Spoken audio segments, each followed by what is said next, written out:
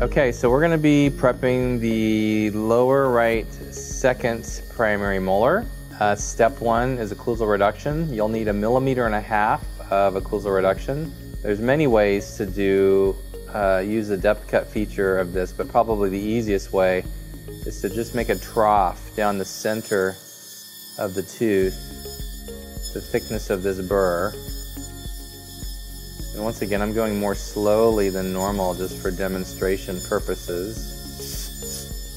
But if you make a trough, the thickness of this burr, right down the middle of the tooth, you can actually see.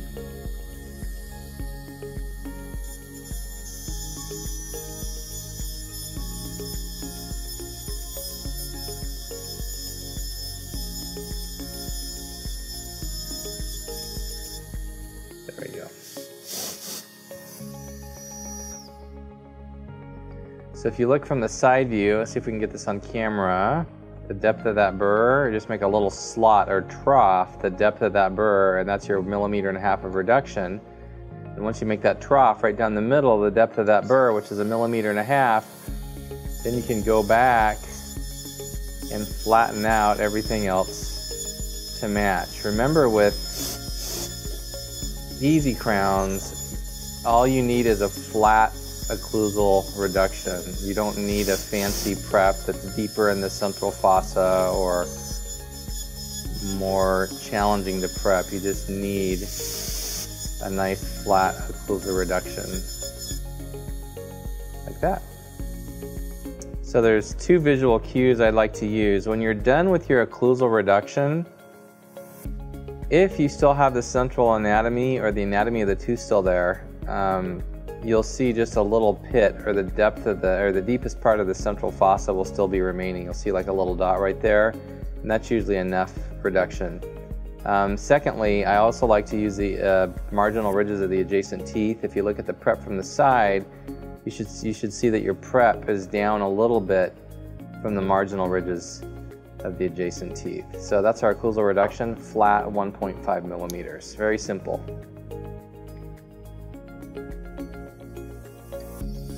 Now we're going to go ahead and do our step 2, which is our gross reduction RACETRACK axial depth cut.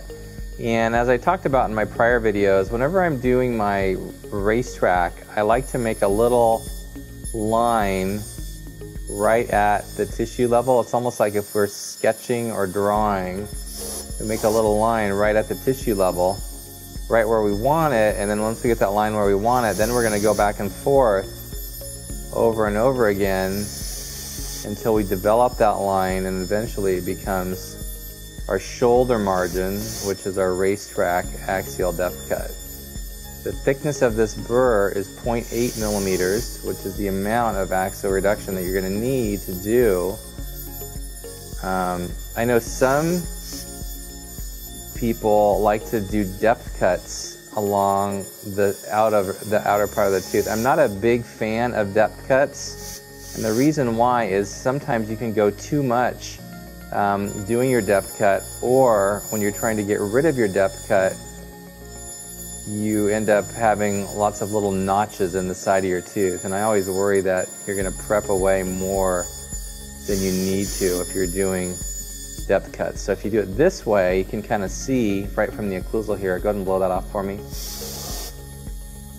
You can see by doing this RACETRACK the thickness of this burr. That is the thickness of the burr. You can see it right there. That's 0.8 millimeters. You can look at it from the side, so you can see I've made a depth cut or RACETRACK or shoulder margin, the thickness of this burr, which is 0.8 millimeters.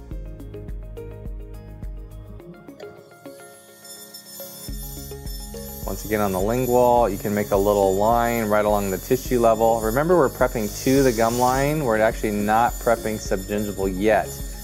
We will do the subgingival reduction when we do the next step. So you want to make sure and have a nice, clearly defined RACETRACK or depth cut, which is the thickness of this burr, which is 0.8 millimeters at the tissue level.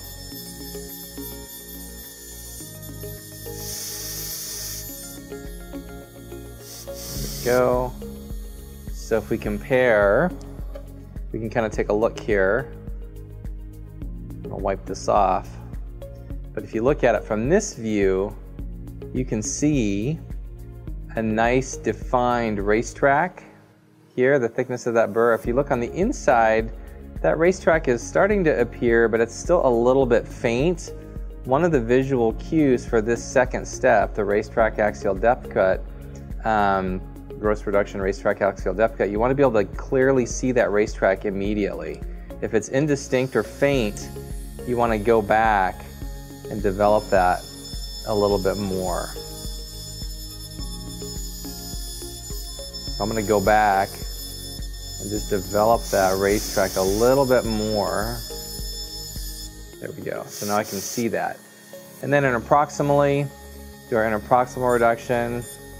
When I go through interproximally, I'm following the site of the burr, barely missing the tooth I'm not prepping. So that's a way we can go interproximally without creating preparation on the tooth that we don't want to prep.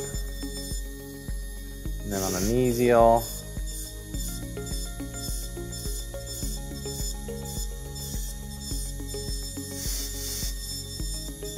going through there, and then when that's all done, I'm going to go back around and just follow my racetrack all the way around. There we go. Now we can take a look at this.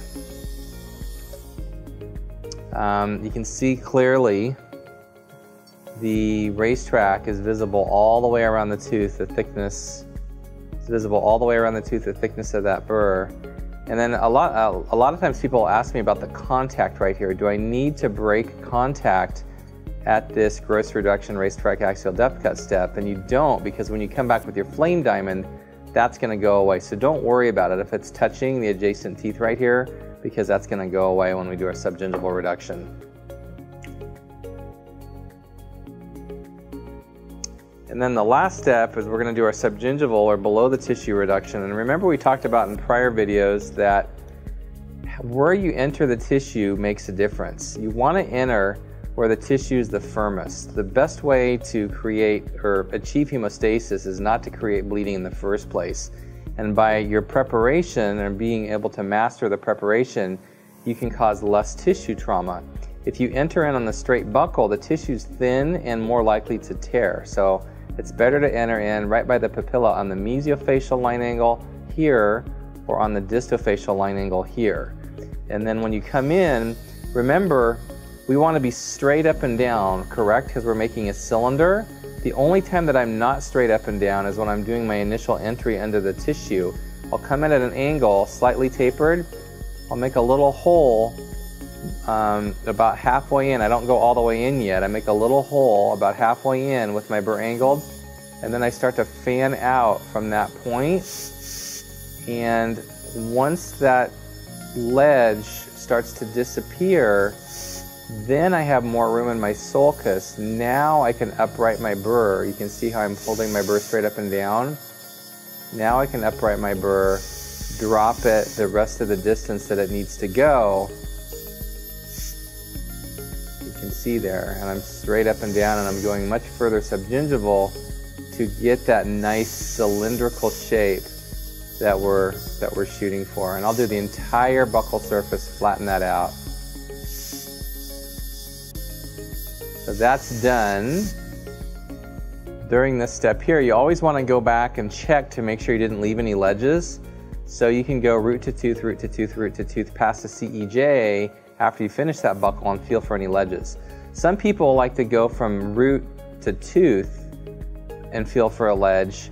I actually like to push down. I go from tooth to root in the opposite direction. It's easier for me to feel a ledge if I push down. The other thing that you want to consider is that when you're prepping, you're straight up and down this way because you're creating a cylinder, right? You don't want any taper. But if you try to feel for a ledge with your flame diamond, you might not feel it. You might slip past it. So if you're checking, you want to come in from an angle, like a 45-degree angle or even a 90-degree angle, and you're basically using your flame diamond as an explorer, feeling for any ledges there. So remember, prepping straight up and down, we're creating a cylinder, no taper.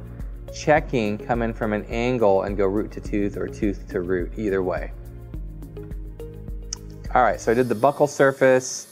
Now we're going to do the lingual surface. Once again, same thing. I'm going to go in here and make a small little hole, and then I'm going to have a little bit of an angle.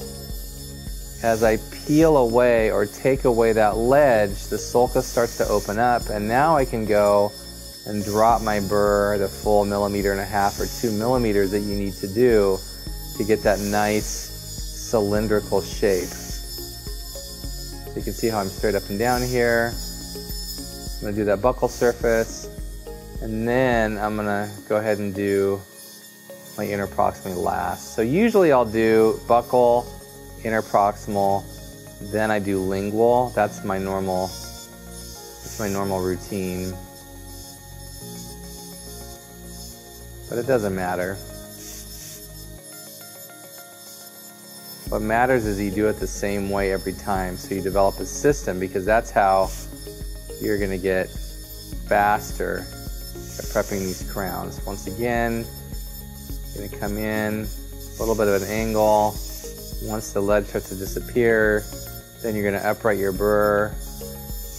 And once that ledge is all gone, then you're going to go around the tooth, ring around the rosy. 1, 2, 3, 4, 5. If I'm actually in the clinic, you'll see me do it really fast like this, but once again, I'm trying to demonstrate for the purpose of this video how to do this. So what is the purpose of the ring around the rosy step, that last step? Well, it eliminates any rough spots or ledges below the tissue. And then lastly, what it does is it helps you feel if you have done your subgingival reduction correctly.